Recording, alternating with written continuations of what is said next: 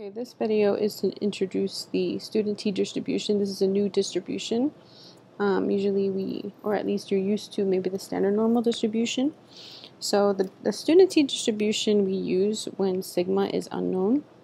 The population standard deviation is unknown, that's sigma.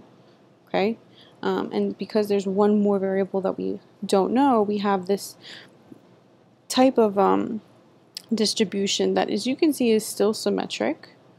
Is still bell-shaped. So the student T-distribution has the same general shape and symmetry as the standard normal distribution, but it has the greater variability that is expected with small samples. The student T-distribution has the same general symmetric bell shape as the standard normal distribution, but has more variability. That's why we use it when sigma is unknown. And then typically with sample sizes that are small. The student T-distribution has a mean of 0, but the standard deviation is not 1. The standard deviation of the student T-distribution varies with the sample size. So the type of shape that we have here, how high it goes, how wide it goes, is dependent on sample size. So you can see here, I have a student T-distribution with a very small sample size of 3 in blue. So it's a little bit lower and a little bit wider here. I have the student T-distribution with a larger sample size of 12, which is in red, which is a little bit higher than the blue, but a little bit less wide. And then the standard normal, which is in green. And as you can see, and you can read this as the sample size gets larger, it approaches the standard normal distribution. So it approaches that symmetric bell-shaped curve that is the standard normal distribution in terms of height and width. But we use this distribution, student T-distribution, when sigma is unknown to deal with the variability, and also when we have small sample sizes, meaning sample sizes usually less than 30. Now, that means because it varies dependent on sample size, we have something called degrees of freedom that we have to consider, def, which is based on sample size, and we find it by doing n-1. N is your sample size. So now when you're on a student T-distribution, you have to consider what we call degrees of freedom. So what I want to do is show you how to find critical values, critical t-scores, critical values on the student T-distribution. So we've done it with standard normal distribution, and so now we have to do it with student T-distribution. So you're finding these things, T of alpha over 2. So you saw this as Z of alpha over 2. This is T of alpha over 2. Critical T value corresponding to this area. And usually we find the positive version, so this area in the right tail. So we're going to start it the same way that we kind of have before. Find the critical t-score for a 90% confidence level. Now, because I have a 90% confidence level, that's going to give me my alpha. 1 minus 0.9, so 0.10. So confidence level gives me alpha, same thing. Because I want T of alpha over 2, T of 0.10 over 2, I want T of 0.05. So this part technically doesn't change, doesn't vary. So we're going to, of course, finish this off a little bit differently than how we would if it was a critical z-score. And what we're going to use is table A3. And for my students, I'll provide this table in class when I see you guys again. So notice that this table requires degrees of freedom, first of all, which would make sense because if it's a T-distribution, then we want degrees of freedom. We have to consider that. And then it also talks about area in one tail, which is this row, and area in two tails, which is this row. Then the body of this table represents our critical t-score. So we have to basically find degrees of freedom and either what we call area in one tail or area in two tails, and then match it up to determine our t-score. So for this case, you know, if I were to draw this curve, and I'm going to try to fit it right here,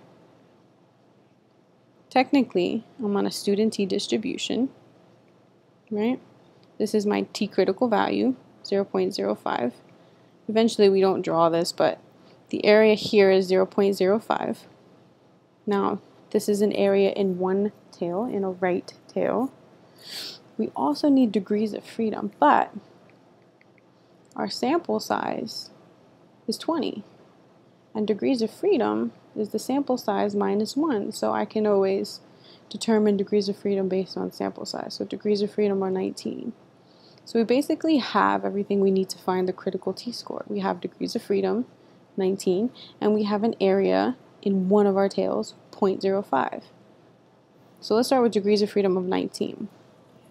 So we're going to go to this table, and I have degrees of freedom are 19, that's here. Then my area in one tail,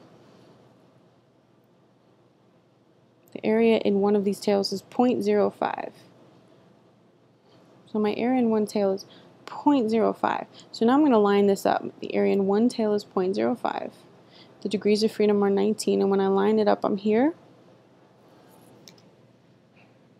at 1.729. That is my critical t-score for this case. 1.729. Okay, and then I'm done. So again, if I'm using table A3, which I use to find critical t-scores, degrees of freedom I need, area in one tail, or area in two tails. For now, your confidence intervals, you guys are typically going to use area in one tail. Later on, when you do hypothesis testing, you might see area in two tails. Okay, so let's do these other two examples here. Find a critical t-score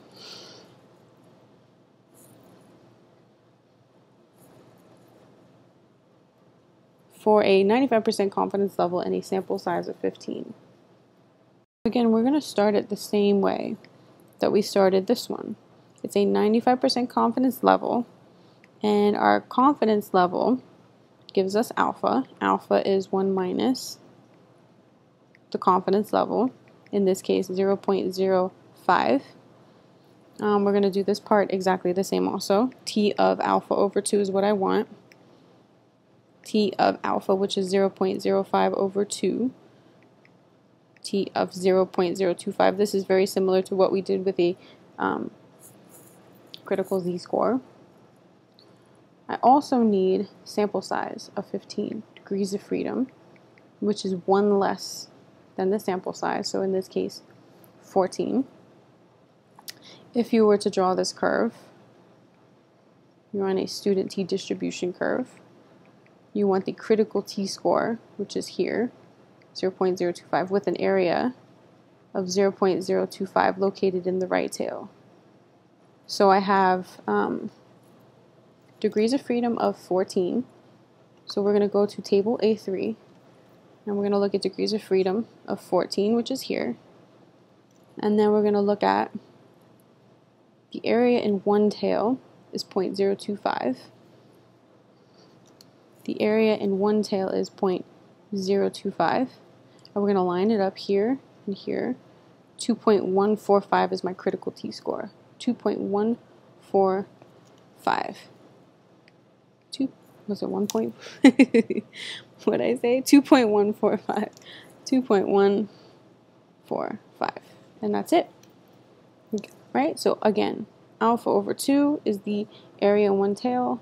Degrees of freedom is 1 less than the sample size. And we use what we call table A3 to find the critical t-score. So let's do one more. Find the critical t-score for a 99% confidence level. A 99% confidence level going to give me alpha, which is 1 minus 0.99, 0.01. So T of alpha over 2 is T of 0.01 over 2, or T of 0.005. This is my area in one tail for a sample size of 28. So my degrees of freedom is 1 less than that, 27. Okay, I'm going to go to my table. Let me erase what we did before. We're going to switch it up. What did I say? Degrees of freedom were 27. Degrees of freedom are 27. Area in one tail is 0.005. Area one tail is 0.005. Line it up. In this case, 2.771. So my critical t-score for this case, 2.771. Now, obviously this table will continue.